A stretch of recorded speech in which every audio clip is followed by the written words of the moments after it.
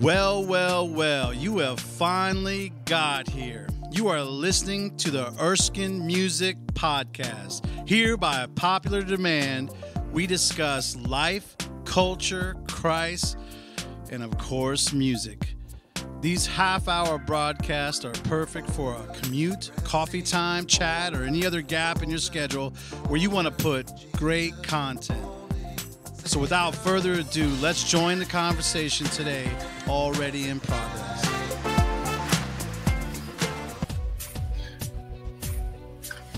Wait for the beat to drop so that we can begin the Erskine Music Show today. I'm so excited that you guys are joining me today. So let's get started with the Erskine Music Show.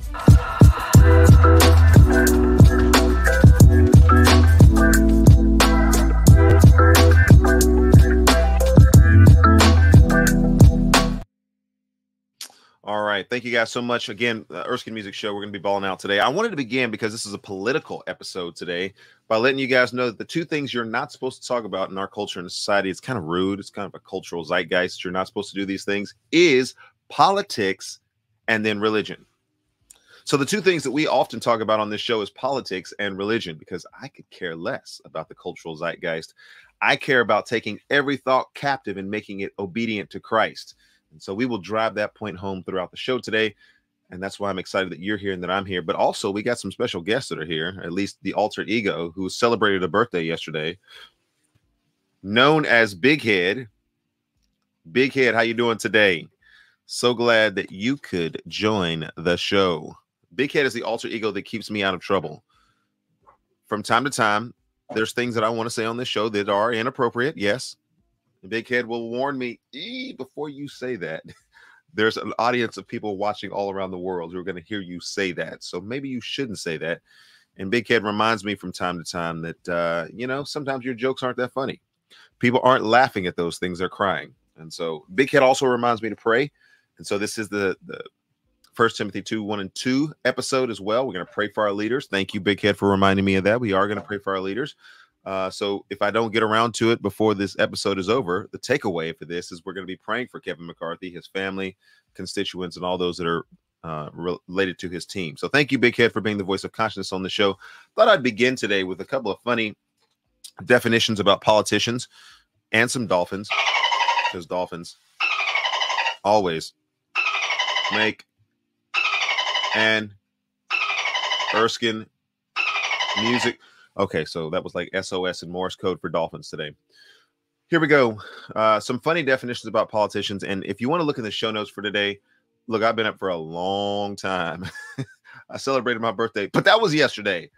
Today, I've been in the studio grinding, getting some definitions for you guys, and all of the show notes are there in the description for the show today. So if you guys want to go check out where it is that I got any of these videos, watch them in their entirety, which I would recommend that you do, or any of the devotions or things that you want to watch in their entirety, go ahead and do that by following those links that I put in the show notes. So you can see how literally I constructed. We built this city on rock and roll and Erskine music, but we also built it on a lot of show notes. So here's a couple of definitions that I think is kind of funny. And I am watching the comment section. So if you guys want to say anything during this time, that's great as well. But here we go. Some funny definitions about politicians. The government. There's a definition of government as government by the worst kinds of people. Government by the worst kinds of people. And when we think about government in general, there is, when I tell people I want to run for the president of the United States, people, one, look at me, then they laugh, because that is kind of funny. I probably could do it. It's funny also because I've heard a lot of people, a lot of people, not even just the Dolphins, but a lot of people tell me, why would you want to run for that office? Not only would you be considered one of the worst human beings because of running for that office, but you'd be surrounded by the worst human beings. And so there's a word called kakistocracy. Kakistocracy. Say it fast. Say it with me. Fact. Kakistocracy. Kakistocracy. It's one of the inexplicably uncommon words that probably we should have learned when we were kids. It boggles the mind that children according to this report, are not taught this word in grammar school. They should be taught this word. Like when you're studying words like cat, dog, mouse, being able to form letters, you should be able to say the word cacostr.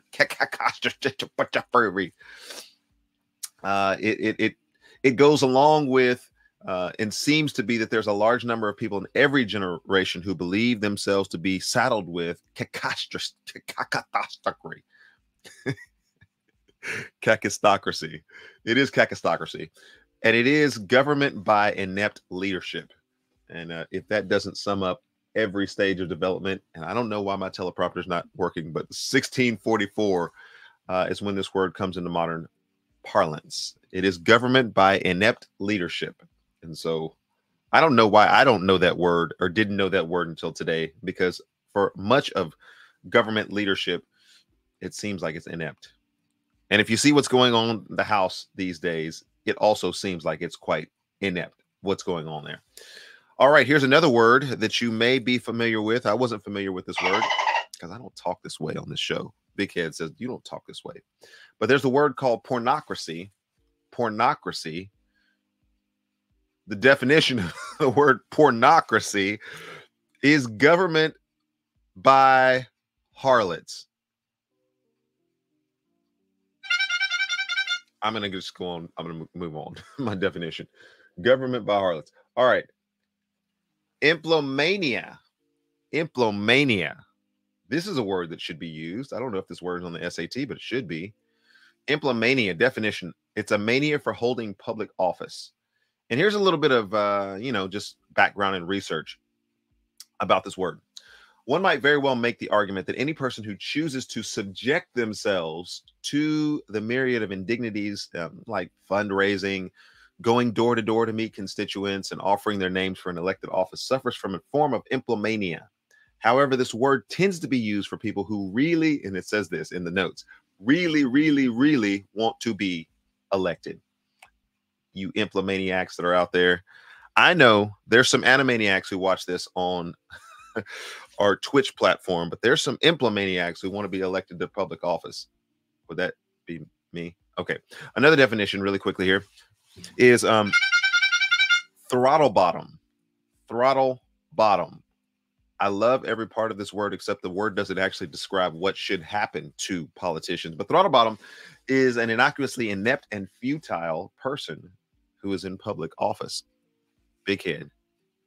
I think this may describe some of what our situation is as we find it in real time and space in 2023. Throttle bottom. Despite what the word sounds like, no bottoms were actually throttled in the making of this word. Unfortunately, it comes from the name Alexander Throttlebottom, who was a character invented by George Kaufman in the Maury Riskind of 1931 musical. This comes from a musical. The musical was in 1931. It was the musical Of Thee I Sing. And so there is a certain measure of that word in which hopefully in 2023, we can reinvent words, because we do that all the time now. Reinvent this word and apply it to our government officials. All right. So Kevin McCarthy ousted as the Speaker of the House. Some people don't care. Some people do care. But I think as Christians, I think I can make a case for why we should care about things like this that are happening. This particular thing that has happened, and why it matters in terms of leadership, discipleship even. And we're going to talk about some of those things as we continue on throughout the show. And so I want to give a Bible verse very early on at the beginning of this show and talk about why this subject matters before we get to our Bible time. But in 1 Timothy chapter 2, verses 1 and 2, it says, I urge then of all that petitions, prayers, intercession, and thanksgiving be made for all people, for kings and for those in authority, that we may live peaceful lives, quiet lives, in all godliness and holiness. So let's pray, and then we'll get to our devotion for today. Heavenly Father, we thank you for today. We thank you, Lord, for the opportunity to pray for Kevin McCarthy, to pray for our leaders, to pray for others in whom, from a public standpoint, yes, we can evaluate what it is they've done, but they are people. who have an eternal soul. And if this leads Kevin McCarthy in the direction of humility and trusting Christ, we're excited about that. If it leads in a direction that's opposite than that, we are not excited about that as believers. And so we would just pray, come thy kingdom and be done thy will, so that you would guide, lead, and direct and receive the honor that you deserve from every corner of creation, every mouth of the politicians. You are King of Kings and Lord of Lords. And we pray this in Jesus' name. Amen. Well, that certainly gives a sense of why people enjoy this show. Very engaging, very heartfelt. We will return to the conversation in a few moments, but first, let's thank our sponsors and you for all your awesome support. Moody Radio's Dawn and Steve Morning Show, Life Action Ministries, Fellowship of Christian Athletes, and Holt International. Thanks so much to our partners who make such a difference. Thanks, Jason. This is Dawn. And this is Steve of Dawn and Steve in the Morning on Moody Radio. You can find us online at donandsteve.org, or you can listen through the Moody Radio app. And as friends of the Erskine Music Show, we always enjoy the variety of topics our friend has on his show. So, on behalf of our show, thanks, Erskine, for bringing great Christ-centered topics to the people. All right, let's get back to the show. This is where and it for gets the gospel good. choir today, all they need to say is,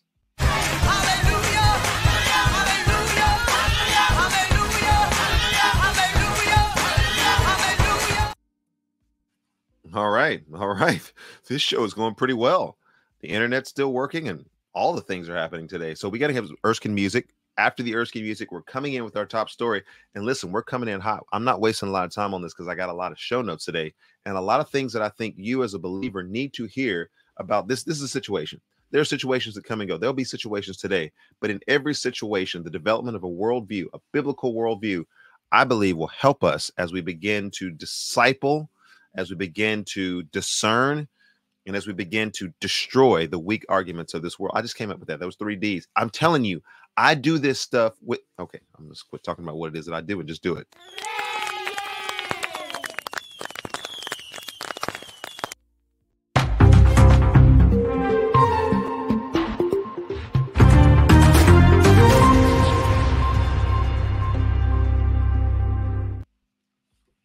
All right, our top story for today is Kevin McCarthy being ousted in what is a historic first here.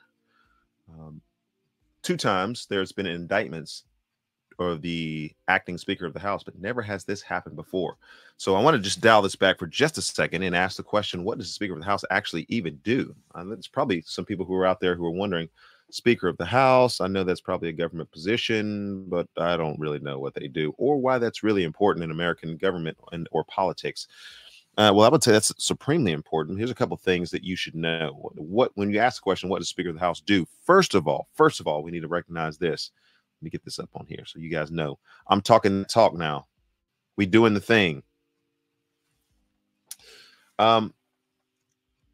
They are the authoritative invisible spokesman for the majority party in the House. Speakers articulate their agenda and their legislative action in office, as well as Washington and to the public. The Speaker, secondly, manages the business on the floor and navigates legislative rules, structuring House debate in a way that will be hopefully to the advantage of the legislative parties. Third, the Speaker oversees everything from accounting to procurement for the House. And so what essentially does that even mean? Because we're not there in government to see all these different things take place. We're not there to see the procedure that takes place. We're not there seeing a lot of different things that we just assume are working fine without us being there so that we can go and do what it is. They're representing us there. And so this representative type of government that we have means that they're going to go do their political things, and we're going to go do the Erskine Music Show. We're going to go do tours. We're going to go work in factories. We're going to work stay-at-home moms. We're going to work at schools, all the different things that we're going to do because we elect them to go and represent us for other people. And so that's got to work a certain way. You can think about it. It's kind of like if there's a 3-ring circus going on there, which is probably not an inaccurate way to describe what's going on in government and in Washington. They're kind of the director of the circus. They're kind of making sure that things continue to flow. Okay, we're going to vote on this. And okay, we've taken enough time on this. And so it's really kind of a hands-on position coming out of that proceeding and saying, okay, this is what we did. making sure that you talk to the American public and telling them, okay, this is what we've been doing. Everything is working. Oh, everything is just great. That is the role of the Speaker of the House. Unfortunately, because this position is a pretty influential position. You have the President of the United States, the Vice President of the United States, and if something were to happen to them, the Speaker of the House would then become the President of the United States. And so to have what is essentially the third person in power being ousted from their position, okay, there's another person that is there now acting. They'll have to take a vote, and it'll have to go through all different machinations again. But essentially, to have that person being ousted means we have lost faith in McCarthy's ability to work with the proceedings that are going on there and to be transparent with the American public. And so Matt Gaetz, soundbite that I'm going to show here in just a little bit, another representative has taken issue with this and says, wait a minute, among our constituents, we don't believe that you are being transparent with the American people. We don't believe that you're being honest with the American people. And we don't believe that you're doing your job to the degree that the American people deserve. Now, that's all political speak, because obviously, if you're trying to get somebody fired from their job, you don't think they're doing a great job. Whether or not he truly believes that or not, he's made that argument so convincing that he got the Republicans and the Democrats who are watching this fire happen go, we're not saving this guy. Goodbye. And so he's out. And so Matt Gaetz is going to talk about a couple of these things, and he's going to give statistics to these. But what are we facing these days? And I'm going to make it really plain for you guys so that you guys know, not only are they speaking to this, and this is actually, I think this is actually really a good thing. Not only are they talking about this in Washington, but we're talking about this baby at our dinner table. So we're looking at inflation in our culture and in our society. This is how it gets really practical for Erskine Music and really practical for a number of people who are watching. That inflation hits you in a variety of ways. The reason why my shirts are now $25 instead of $20 is because if I continue to sell my shirts at $20 for the cost that it takes, and this is all, look, I wish history classes would watch this show from time to time. The reason why it takes more money to make the shirts is because of shipping, the cost of product, supply chain demands, and a variety of other things. And so if it costs $18, and I'm just using figures here, it doesn't cost as much. We're probably somewhere around 13.35% or $13.35 per shirt. But anyway, you don't need to know all that. Let's just use a round number. If it costs me $18 to make the shirt, and then I'm going to use gas and fuel and all those different things to get the shirt to you, to get it displayed so that when I play the show, you look at the shirt and you buy the shirt. If you're buying the shirt for $20, I'm pretty much losing money every time I put a shirt out there. So if I'm in a position where I'm losing money for the things that I'm doing, I'm not a very good business person. That's not good stewardship of God's resources. And so I either need to generate more money, which wisely and economically I should do that. So in order to sell that shirt for what it costs per what it is valued at, I need to sell it at 25. The reason why I bring that up to you today is to simply say this. In our culture, in our society, you go to the grocery store, and what used to cost you $30 to buy just simple groceries for a day or a couple of days in your family now costs you $50, $60, or $70 for those same supplies. So inflation hits us in a variety of different ways, and the American public is feeling that. I'll let you know we're feeling that at the 4115. So why does that even matter? Why is that such a hot button issue? Because I'm going to say a name here. And this is not to give, I'm not decrying what is happening in Ukraine, but Ukraine spending, government spending for Ukraine has topped the billions. And I call it in my notes, wartime spending. We are essentially at war with Russia. Nobody wants to say that, but it's a proxy war. And what I mean by proxy war is it's a war that's fought against somebody that we don't like, somebody that has a different political ideology than us, that has world power, that could potentially challenge our world power in certain regards or in certain regions of the world. And so to keep them off balance or to keep them at bay, we are not marshaling up our troops and drafting people into the forces so that we can fight against them. What we're doing is we're sending billions of dollars over to Ukraine. We're sending our actual tanks and supplies and fighter planes over to Ukraine with billions of dollars so that they can fight that war on their territory and we don't have to worry about it. At some point, somebody's got to call the bluff. And I'm surprised that Putin hasn't called the bluff. All of these nations are sending all of these things to Ukraine so they can fight against Russia. Ukraine is not that powerful. They're resolved, but they're not that powerful as it relates to Russia. The reason why they've been made powerful is because we keep sending things over there. Okay, so you look at that and you say, I'm having a hard time buying things at the grocery store. That hits home. But we seem to have no problem spending billions of dollars and sending it to Ukraine. I'm not saying whether that's right or wrong at this point, but what I'm simply saying is that's felt by the American people. That's felt by our representatives, who the people are saying, wait a minute, what? Can I ask some transparent questions about how things are going? And so when we come to a situation like we just came to, and I was on tour, paid attention to it scantly until I got back, where we are facing a government shutdown. And I began, because I'm with people, hearing people talk about the government shutting down. For us, all those people who are paid by the government with regularity, funded by the government, and do government jobs to keep our economy and our society going, that government was about to shut down, meaning you're going to work, there's no pay, or you're not going to work. There's no job that can be done right now. And so a very real situation facing American people, facing our culture, facing our society. And so Kevin McCarthy kind of strikes an 11th hour deal with the Democrats and says, all right, we're going to come out, we're going to vote to fund our government and keep it going. But that whole Ukraine situation, we're just going to talk about that later. What do you mean we're going to talk about it later? The Republicans are saying, oh, yeah, we'll get around to that. He struck up some deal with them, and we're going to get in the next spending bill. We'll have clarity about what that is. Wait a minute. Why are we passing a spending bill about having clarity about what it is that we're doing now? And so the government deficits, the ineptitude of leadership that is going on here. I'm going to play a soundbite by Matt Gaetz, and this is from Officer Tatum. Subscribe to him if you dare, but he is a spicy tomato, and I kind of like it when he does things like this. I don't agree with everything that Officer Tatum says. Sometimes I don't agree with anything that Officer Tatum is saying, but on this one, I think maybe if his passion is not justified, because I don't know that I'm this passionate about the subject matter, at least his points, I think, are right.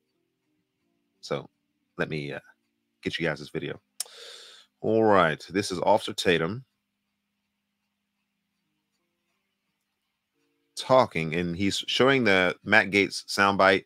Then it's going to go into a Kevin McCarthy soundbite, and then I'm going to let him ball out on his situation here. So here we go. Matt Gaetz. To whose benefit? People have called you a narcissist. People say that is to your benefit alone. Is it to the benefit of you and to Donald Trump? It's the benefit of this country that we have. Man, that was a hot button question right there. Matt Gaetz, you're a narcissist, and this is the benefit of Donald Trump. Wow. Way to ask a question there, man from Scotland. Have a better Speaker of the House than Kevin McCarthy. Kevin McCarthy couldn't keep his word. He made an agreement in January regarding the way Washington would work, and he violated that agreement. We are $33 trillion in debt. We are facing $2.2 trillion annual deficits. We face a de-dollarization globally that will crush Americans, working class Americans.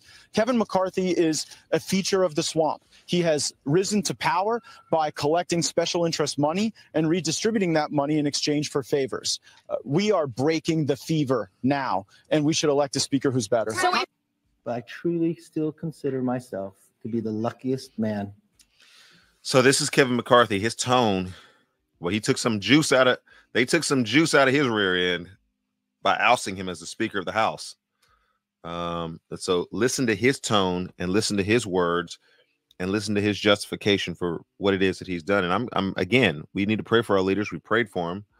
But at the same time, my contention is, what are we talking about when we talk about leadership? There must be, in this, from a Christian worldview, transparency. There must be accountability.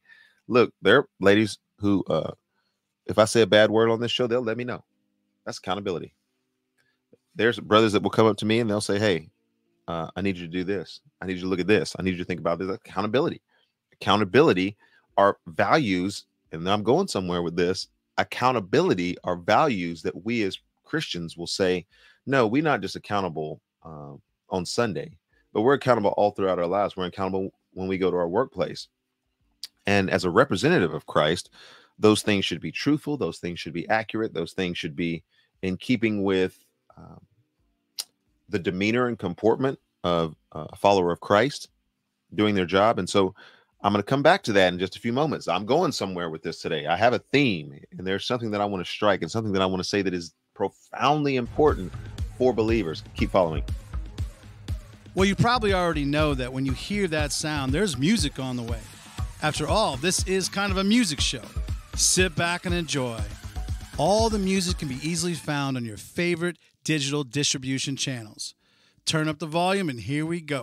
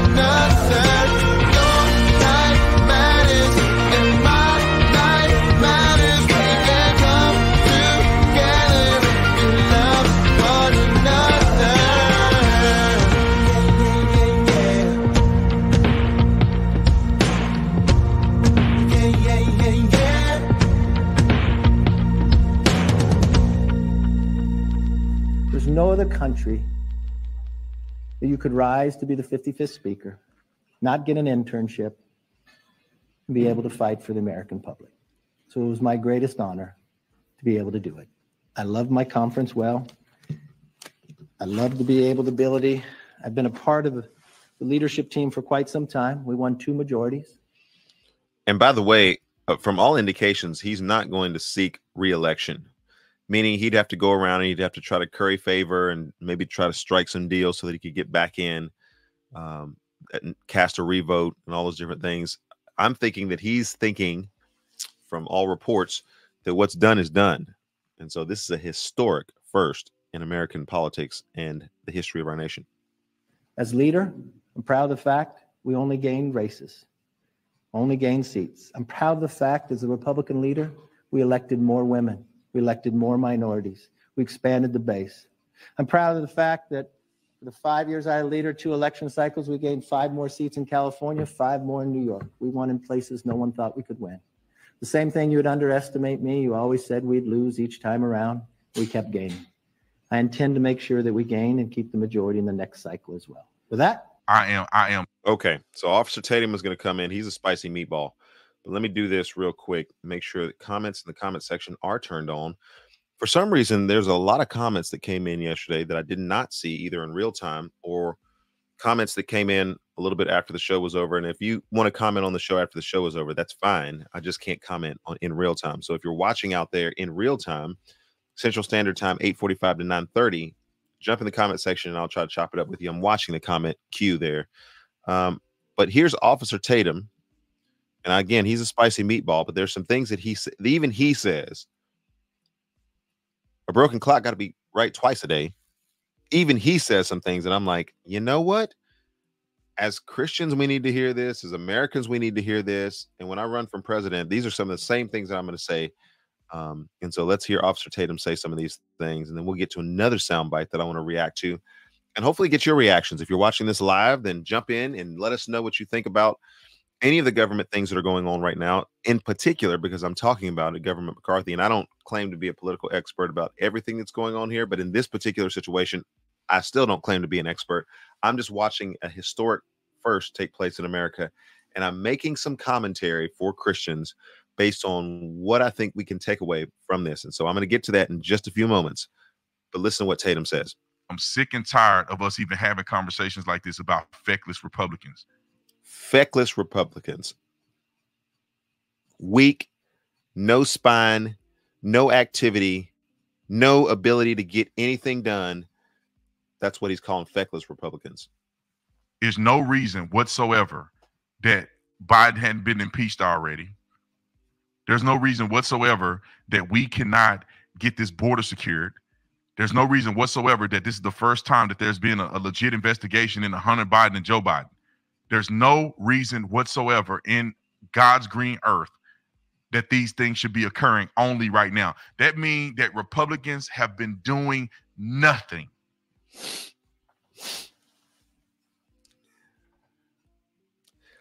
That's a strong statement. There is, what is that story that is told of the guy who, you know, tells his wife, gets his briefcase, puts his suit on every day, and he goes to the office, but he doesn't tell his wife there's no office to go to because he's been fired from his job. So every day he gets up, he puts his suit on, he gets his briefcase, he goes out the door, honey, see you later. Wife thinks he's working. He's grinding every day. So proud of you. He's got nowhere to go because he has no job, but he hasn't told his wife. He hasn't told people around him, I don't have a job. I'm just putting on a show. I'm just putting on a suit, putting on a tie, grabbing my briefcase, going out the door, doing all the machinations of work when I have no work to go to. I'm doing no work throughout the day. And that is illustrative, I think, sometimes of what is actually going on in Washington. Oh, the suit is on. The press conferences are had. But I'm not sure there's always anything that's really going on that is beneficial for the American people.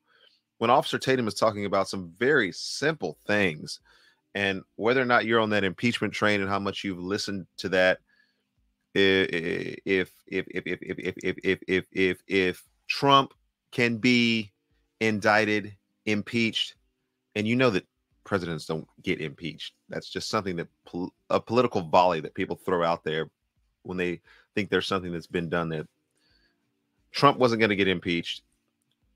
Joe Biden wouldn't get impeached. So would we be wasting time doing that? That's a matter of circumstances which we can discuss those kind of things. But the other thing is border security. Listen, I went to Whataburger twice. I probably went to Whataburger twice in one day. I'm from Texas, and I love the nation. I love being in the nation. I love being from the nation, and I love going back to the nation. So for those of you who in mid-October are going to be at the revival that I'm going to be at, praise the Lord. Those of you whom I just got finished playing with in Houston and the Dallas area, it's great. Love being in the nation. But at the bottom of the nation, there is a border, I'm going to call it crisis, ineptitude of leadership, ineptitude of vision about how to address the subject matter. And I'm not going to go out publicly at this point and tell you what my campaign strategy is going to be when I run for president in relationship to border security, but I think we will solve this issue fairly and finally when I become president of the United States. Nonetheless, listen, border security, we have launched, and I'm not a conspiracy theorist, and so I'm going to just go ahead and say we've actually launched people into space on rockets, and they've orbited around the thing and then slingshot and then go to the moon and then take the orbiter and they get out the orbiter and they bounce around. One small step for man, one giant leap for mankind. I think that happened. I think we actually landed on, we have put people on the moon, but we cannot stop people from coming across the border. We cannot figure out a process system, how to identify who's coming here seeking asylum. We can't figure out a humane process for figuring out how to navigate the flow of people.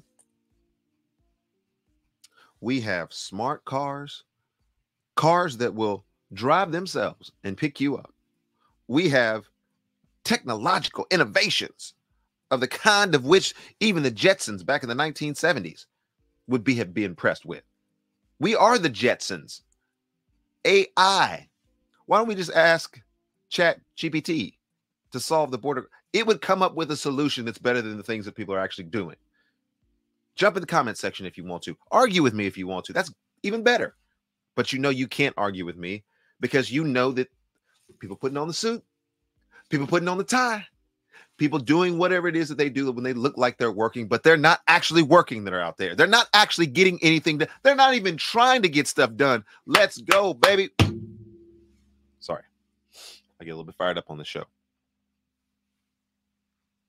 And I don't want to hear nobody tell me anything different. Republicans have not been effective like they should have been, including Donald Trump. Yeah, I said it. I'm just going to let that sit there for all of the Republican-loving, idolatrous Christians that are out there, that I hear you talk more about Donald Trump than I hear you talk about Jesus. And for the people out here in the Trump cult, just turn the channel now and come back to me later. Every Republican stunk it up. And now we're begging for an opportunity to have a chance at the table. When we had a chance at the table, we didn't serve them like we should have. When we had a chance at the table, we didn't investigate like we should have. We didn't put an FBI director in place like we should have. We didn't put an attorney general in place like we should have. Whose responsibility it is? Wait a minute. Officer Tatum, he's cooking, and I'm not even playing the music. Hang on a second. Tatum, he's cooking. Let him cook. Let him cook. Let him cook for a couple of moments. That the president of the United States of America. Now, yeah, Trump did a lot of great things, but we dropped the freaking ball. It don't matter that you scored a touchdown if you lose the freaking game. I'm sick. I'm sick of us kissing the ashy elbows of people that do not deserve it. He almost lost it. Okay. He cooking too much on this thing. I don't know if. Listen, I don't know if people are really ready to hear this. I don't know. It changed the tone of my cooking music. I must have too many things up. It like went from like 2 octaves, like a step and a half lower when I started putting the cooking music on there. But he's cooking, folks. As believers, the miraculous power of salvation in our lives, regeneration of our heart, fidelity and trust, a new creation, we are trusting in Christ, must mean that we look at the facts, we look at the culture, we look at the society, and we approach that with a unveiled kind of perspective. And here's what I mean by that. If you're democratic, if you're progressive, whatever you want to call yourself, the donkey, and you're doing a good job, so far as we understand it to be truth, so far as we understand it to be in keeping with the worldview of Christianity, then I can tell you that you are doing a good job. If you're not, then I can tell you you're not. But so too the Republicans, if they're doing a good job, if they're moving with honesty and integrity and character and truth in life, then I can tell you you're doing a good job. I don't have there's all of this nonsense that's going on. If they're Democrat, we can't say anything good about them. I mean, they're Democrat. They may maybe not even being saved. And so, therefore, we just say everybody that's a Republican, they're doing a good job as well. Finally, we get a Republican that's calling out another Republican and saying, hey, listen, I'm willing to say he's not doing a good job. And he's one of us. This is Officer Tatum on his show talking about the fact that in some things, Donald Trump didn't do a good job. Finally, can we get somebody that's conservative to actually come out and say, you know what? Donald Trump is a chump in some areas. Get off of my screen, Donald Trump. Look, pray for him because he needs the Lord. But pray for me too, because I do not like and do not understand why Christians have become sycophants and listen to this guy. Stop sharing this. Let's get to the CNN soundbite. We're at 48 minutes. We got to get done with this show. Be using up all of my I'll be using up all of my memory on shows like this. Let's share this real quick. This is CNN, and they're talking about what comes next in this situation. For that. November 17th. Pay attention to that. As I talk to you right now, the House does not have a permanent Speaker of the House for the first time in our history, but it does have an acting Speaker of the House. And who is that? McHenry, and McCarthy. Patrick McHenry. There is a little known statute that came into place after September 11th in which speakers of the House must submit a list to the clerk. It's kept secret of who they would like to succeed them in case something happens to them. Patrick McHenry is the number one name on that list. He is technically the acting speaker right now. I'm told he is not in the line of presidential succession. So what we have here basically, Jeff, is a question mark. How long will it take to get a speaker? I'm told that McCarthy would like to run for speaker again. So I think our viewers can imagine what we may be in for. A series of votes like we had in January, potentially. That ain't happening. McCarthy tries to convince some of those people who voted against him today to vote present, allow him somehow to win. I'll tell you, that's a long shot for him. And you hit it right on the head, Jeff. He ain't doing that. This is all a huge risk for so many parts of government, especially 45 days. This does increase the risk exponentially of a shutdown, but also it's a problem for Ukraine, for the money that you... What I tell you? What did I tell you? What did I tell you? Listen, you watch this show for 45 minutes, and I'm going to save you 45 hours of the repetitive news cycle that keeps going on and on and on, and it becomes drivel in the background. I will save you. I can give you some shortcuts into how all of these things work in the government. Ukraine is a big deal. We are hemorrhaging money. If I went out and I said, you know what, I'd like to buy a car. I like to buy a car. I drive a 2009 Toyota Corolla. Gets good gas mileage, but you know, it's up and down in terms of mechanics. We drive a 2010 Toyota Sienna. Fantastic vehicle, but they both have well over 200,000 miles on them, which is fine. We're doing the Lord's work and we're getting out there and doing things. I'd like to buy a vehicle. So I'm going to take my credit card. I hope you're listening to this, Dave Ramsey. I'm going to take my credit card, and I know we can't afford it. We can't really afford the payments, but I'm going to buy a car with my credit card. As a matter of fact, I'm not going to hold this credit card up. There's fraud people out there.